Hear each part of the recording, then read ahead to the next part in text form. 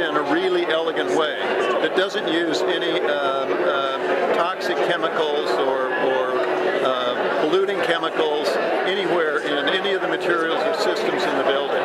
To me, the exciting opportunity the Sustainability Center represents is to bring people together around opportunities, around problems, around issues they can collaborate to solve. So the building itself is a symbol of that, but the really exciting part to me is how it brings diverse players together to really think about we move the sustainability agenda forward. We want a legacy building, so we want to see something iconic. We want it truly to meet the Living Building Challenge because we think that's a tremendous opportunity for Portland to create a scale building that's never been done before. And we want a building in which the occupants are truly embedded into the design concepts of the building. So it's not a building that's been designed and then the occupants have to adapt simply to it, but more that it's a building that takes into account the occupants' behavior and what it is that they need to function. The Living Building Challenge lays out some pretty again, mind-opening parameters. You want it to be zero net energy, zero net water, things like that. So really what you're thinking about is how do you create a space which has, well, ideally a restorative impact on the environment. You know, one where we're not using up resources and wasting them, but really a space that gives back to the community, both the natural community, to the community in terms of energy and water, but also gives back to the community in terms of creativity. We want to demonstrate that buildings can live in harmony with the planet. So, you know, where we get the materials and how much the materials we use and figuring out how systems and materials do more than one thing. You know, so the idea is to make it simpler and more elegant. I don't know if everybody knows, but the design team is actually made up of multiple different firms. On the architectural level, we have two different architecture firms working together. On the mechanical engineering side, we have 3 mechanical engineering firms that are involved. And what has been really remarkable to me in this process is seeing how fluidly those groups have worked together. So these companies that are normally competitors have been around the table generating ideas in a very collaborative way that's been really exciting. And you look around the table and at points I was just thinking, wow, you know, I would never have even guessed that these people work for different companies, that they're normally competitors. It's just so collaborative. And I think that really speaks to the Portland design community, that sense of collaboration and teamwork.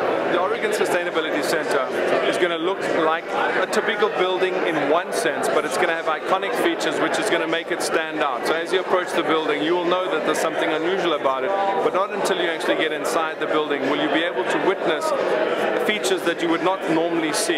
Every facet of what you take for granted in a building, in terms of how you turn on a faucet and get water out of it, will have a completely different way of being presented in this building, where you understand that there's forces at work that we take for granted.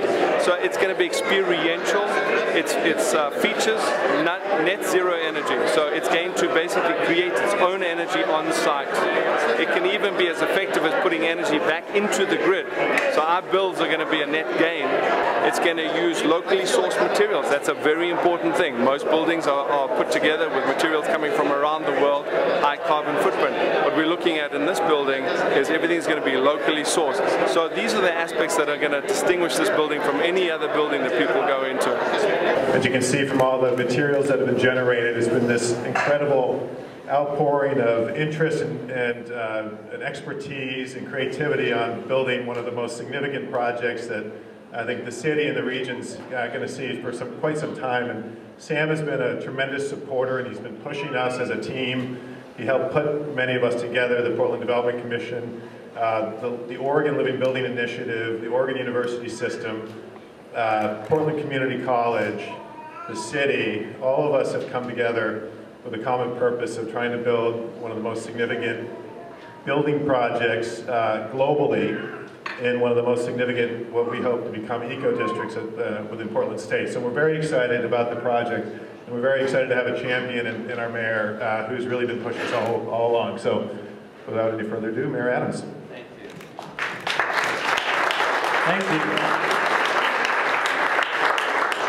Well, as most of you might know, it is my goal for our city to be not just the most sustainable city in the United States, which I was really honored recently to pick up the Sustain Lanes Award for Most Sustainable City in the United States for the 3rd year in a row, Portland, Oregon. This is a cornerstone of the new emerging Green University District that will be like no other eco-district in the United States. And so, from a very grateful City Council and from a very grateful city, thank you very much.